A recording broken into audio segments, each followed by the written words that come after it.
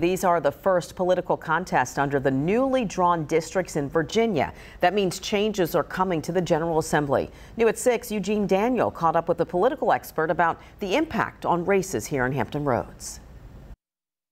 This year's primaries featured 9 seats in Hampton Roads, 5 for the House of Delegates and 4 for the state Senate, as changes are sure to come to the General Assembly in November. Redistricting here in the Commonwealth of Virginia is going to change the landscape of politics for years to come. Political analyst Dr. Eric Clayville says the impact of newly drawn districts is playing out in Tuesday's primary elections.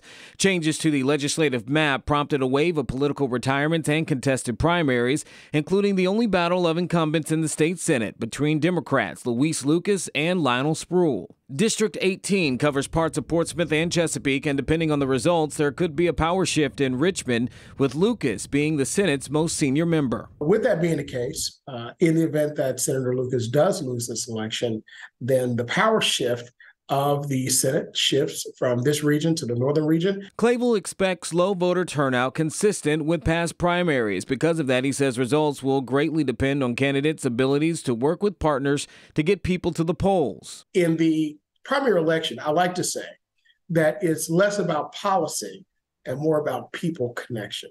He predicts that will also be true in Norfolk, which features a Senate race between 2 known candidates in the community, Delegate Angela Williams-Graves and City Councilwoman Andrea McClellan. Norfolk has never had a minority Senate district created in the history of the Commonwealth. So right now, there's an opportunity for the city of Norfolk, not overlapping in the parts, to have a state senator to represent them. On the Republican side, the race for the Senate's 17th district, which includes Suffolk, Isle of Wight, and parts of Portsmouth, Governor Glenn Youngkin is backing state delegate Emily Brewer over former NASCAR driver Hermie Sadler. After Tuesday's dust settles, all eyes will turn to November, when all 140 seats in the General Assembly will be on the ballot. But make no mistake about it, we are going to see new faces. We're going to see new ideas. We're going to see new energy come in the General Assembly, and that's good for the Commonwealth as a whole. In Norfolk, Eugene Daniel, 13 News Now.